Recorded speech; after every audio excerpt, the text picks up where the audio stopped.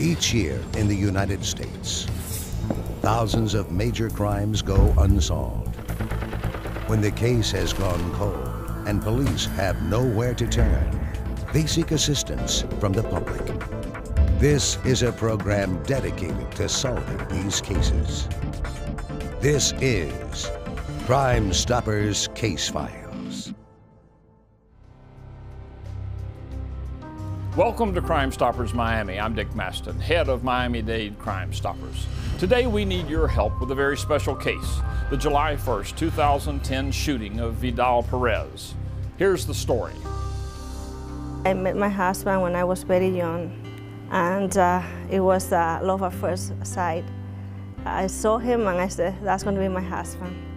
We decided to get married. We came to the United States 30 years ago from the Dominican Republic. Like everybody that comes to the United States, our hands were empty, but we have big hopes, big dreams. When we decided to have a family, we said, well, we're going to work hard so we can give our children what we didn't have. I stopped working when I had my first daughter so I can be with her, be a mom, take them to school. I can always remember joy growing up with my father. We'd go to the park. He used to take me to pony rides every Sunday. My dad was the type of person that always helped everybody. He was always willing to sacrifice himself for his family. He always came second. He's the type of guy who just works hard, goes to church, and comes home to his family. My dad read to me every night in grade school. I used to struggle in math, so he used to stay up sometimes with me, like till 3, 4 in the morning, helping me out. He used to say, I have 3 girls. People would say, oh, you have 3 girls? You have, no, I have my wife and my 2 precious daughters. You cannot ask for a better neighbor than Vidal and his wife Lucy. Very, very humble man. If you were to see Vidal in person, he's about maybe 5'2", very short in stature, but very big in heart. A very faithful person, big believer in God. He was very involved in church. Everybody at church knows him. After church, it takes about an hour to get him out of there because everybody wants to talk to him and gotta like pull him out of there. He's the best that you can find. There's nobody out there like he is. He always wanted to be with us. Even when he worked, he'll call me and take me, let's go and eat together, all the time. We used to have another small business for 19 years, and we worked together. I was the secretary.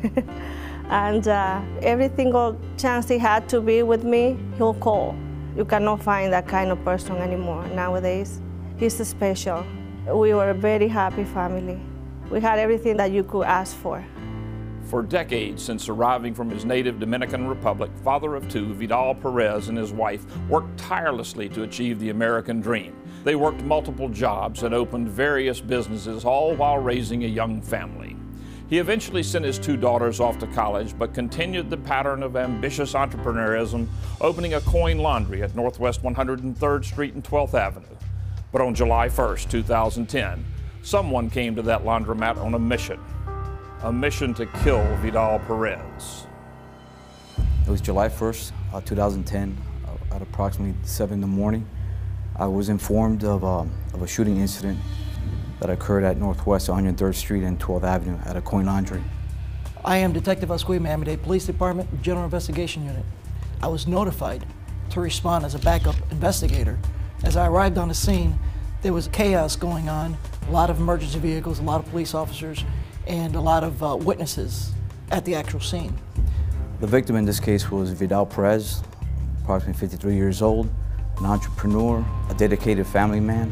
Through our investigation, we determined that our victim, Vidal Perez, was shot several times opening up his business. Mr. Vidal had actually started the business previously about 5 months to the actual day of the shooting, and he actually purchased a very good digital camera throughout the business. He had approximately 11 cameras, different angles, inside, outside, and he prepared his business very well for the type of neighborhood, which is a high crime area, and a lot of homicides, robberies, and assaults occur there. And we reviewed that video, and we were able to come up with a description, physical, and determined that the person appeared to be of Haitian descent, small in stature, approximately 5'6", approximately 180, 190 pounds. He was dressed casual. It didn't appear that he was going to go rob a bank or anything. He just appeared like a regular customer that day. The subject in this case pulled up approximately at the same time Vidal was opening up his business. He was captured on video, walking into the convenience store, pacing up and down the aisle on his cell phone. Shortly thereafter, he walks out of the food store and walks over to the actual coin laundry where he confronts Vidal. Very short conversation, and you see the subject come back to his trunk. Unknown what he pulled out of that trunk or what he was doing in that trunk, but he waited till our victim entered his business and entered right behind our victim. As you see our victim entering the interior of the business, you see him putting down his lunch that he brought from his home. While he's opening his office, our subject walks in behind him. When our victim turns and faces him, he appears a little bit surprised that the person he actually spoke a couple of words to a few seconds ago outside his business is standing right behind him with no cause. And our subject pulls out a firearm from his pocket and responds by shooting our victim once in the stomach. As Vidal falls to his knees, Vidal is seen getting back up to his feet, at which point the subject shoots another round into his left arm. Vidal tries to grab the subject, at which time the subject fires his third shot into the back of the head. At that time, our victim laid down on the ground, dying. Our ruthless animal grabs our victim's legs and drags him like if he was a dead dog on the street. Just drags him away from the front of the business, so in case anybody walking by could see this man laying there dying. He decided to drop him off right there, walk to the front of the business, look around. He was sure to cover his hands while pushing the doors out as to not leave any evidence behind. He exited the business and got back in his vehicle. Champagne in color, newer model Impala. After this murderer shot Vidal in the abdomen, the arm, and finally in the head, Vidal Perez lay dying on the floor of his laundromat. But there's a lot more to this story, and you're not going to believe how this story ends. We'll be right back with more Crime Stoppers Miami right after this.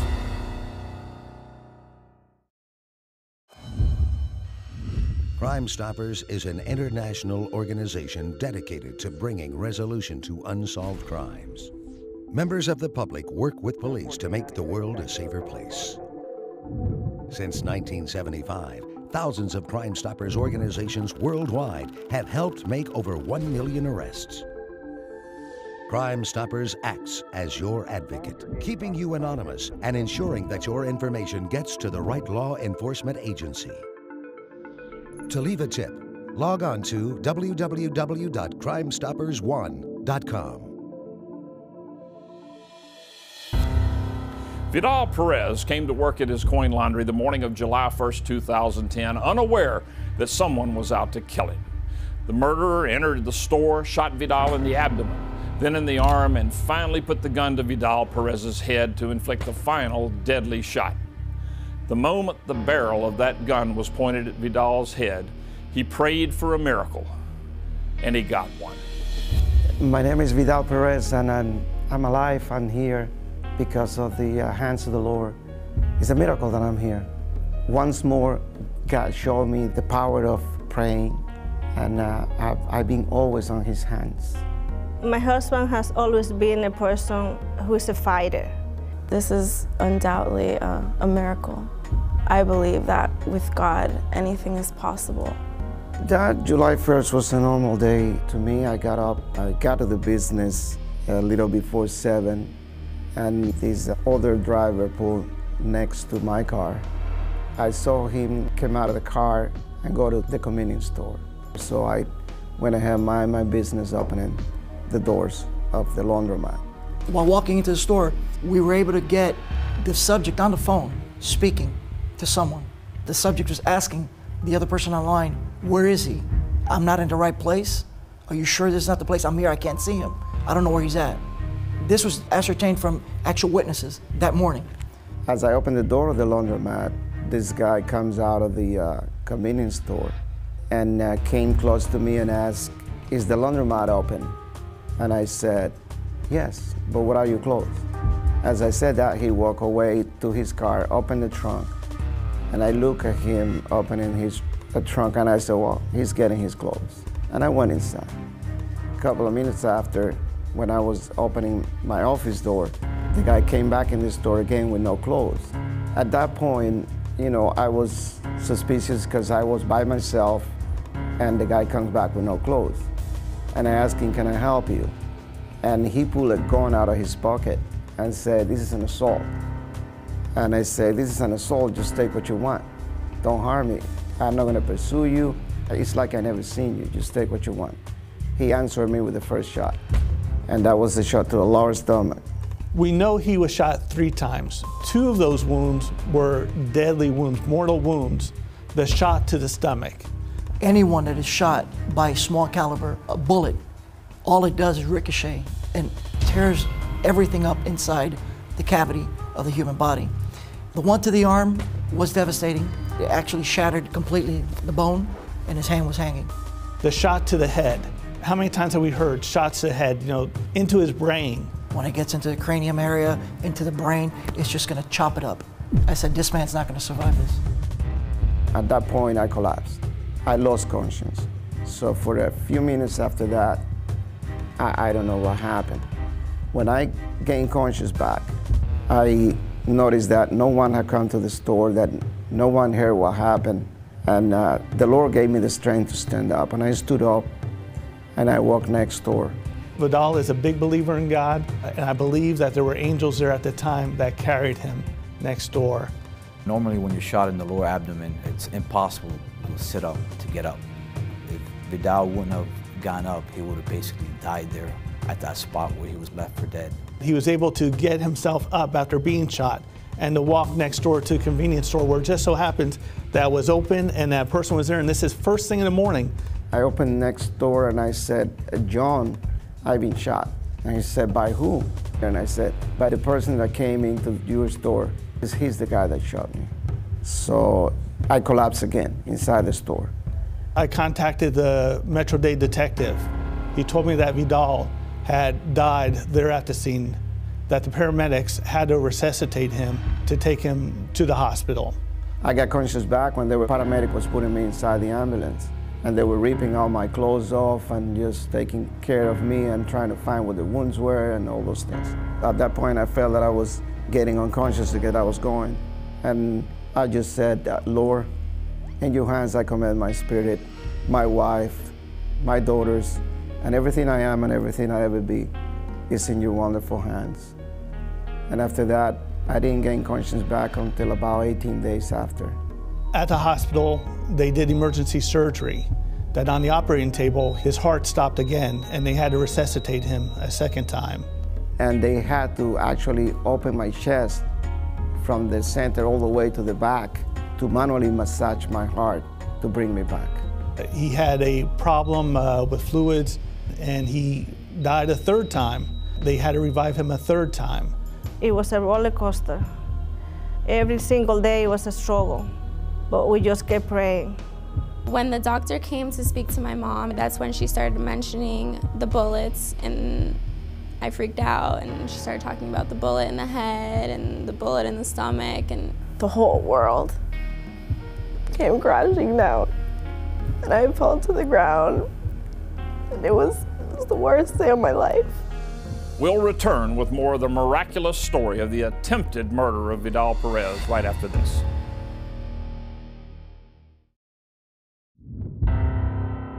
As you'll see today, we're inside the incident location where the victim in this crime was shot. Right here where we're walking to is where the subject in this case attempted to kill this man in cold blood for no reason. Today we're pleading for you guys to try to help us and the community to get this person off the street. Mr. Perez was willing to give up his money, and what did the robber do? He sticks the gun into his stomach and just shoots him. This was evil. This was done in cold blood, and his intent was to kill. This guy did this like you having a cup of coffee. It's something like normal for this person to do. It doesn't matter if it's a little kid, an old lady, he would hurt anyone. It's extremely important for us to find this person that not only did this to my father, but did this to my entire family without knowing what a beautiful person my father is. You could be saving somebody else's life in the future because this guy knew what he was doing. He's done it before, you can tell, and he's gonna do it again. We're here for a little while, but you, just like me, gonna have to face the Lord one day. And he's gonna question you about this if you don't turn this guy in. And so it's your mission, your divine mission, if you even have the slightest lead, to give Crime Stoppers a call. Crime Stoppers has just advised that they've raised the actual reward to $5,000. We don't need your IDs, we don't need where you live, we don't need anything, but just a tip. The perpetrator had a very unique shirt, the t-shirt that said "Kicks His Fly." We need to identify and capture this individual. It's up to you to keep your community safe. I ask each and every one of you, even if he's your family member, think about the victim's family. You could give myself or my partner a call at 305-835-4034. That is my direct number. Understand this is an anonymous call and you'll be treated as such. A lot of people love our victim. For the very short time he was open, 5 months, to love the man the way they love this guy, it's incredible. I've never seen it ever in my 13-year career. If you, the one that did this, is listening or is watching, I want you to know that I have nothing against you. As I am in the hands of the Lord, you also in the hands of the Lord. I just want you to one day find the goodness in the Lord and save your own life. Because if you keep going this route, I could promise you it's not going to be nice of an end for you. So I really commend you to find the Lord and save yourself. It's completely changed everything. We appreciate the little things now. Every hug, every kiss, I treasure everything, every moment. We have excellent photographs of this would-be killer. He's a black male, approximately 5 feet 6 inches tall, 180 pounds, and he was wearing a Kicks His Fly t-shirt. Police believe he may be hiding in Haiti. Take a good look. Do you know this person? Imagine if it was someone you loved who nearly died at his hands. Would you want justice? If you know anything about this case, please call Miami-Dade Crime Stoppers at 305-471-TIPS.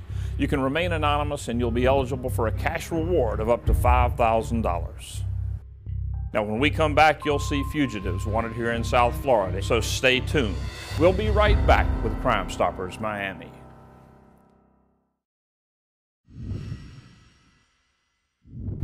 Our next featured homicide occurred at around noon on April 9, 2010, when 49-year-old Jesus Mejias was shot and killed in the driveway of his home at Northwest 171st Terrace in Miami Gardens. Here's the story. Friday, April 9, 2010, at approximately 6:30 p.m., Miami Gardens Police Department officials responded to 3471 Northwest 171st Terrace. It was learned that Jesus Garcia Mejias returned home earlier that day after visiting a local convenience store and purchased some items. But we know that Mr. Mejias did return home from the grocery store or convenience store around 11:30. After returning home, Mr. Mejias exited his vehicle and walked through his backyard to his front door of his efficiency. Just prior to entering his residence with his back turned, Mr. Mejias was shot twice. One to the center of the back and one to his left of his back. The center back was the fatal shot, which caused Mr. Mejias to collapse. Mr. Mejias was then robbed. It was learned that jewelry, which is several necklaces, bracelets, and rings, along with money, were taken from him. The jewelry contains several rings, religious medallions, and bracelets, matching bracelets. Anyone with this jewelry that attempted to maybe pawn his jewelry, which could lead to a tip, please contact Miami-Dade Crime Stoppers at 305-471-TIPS.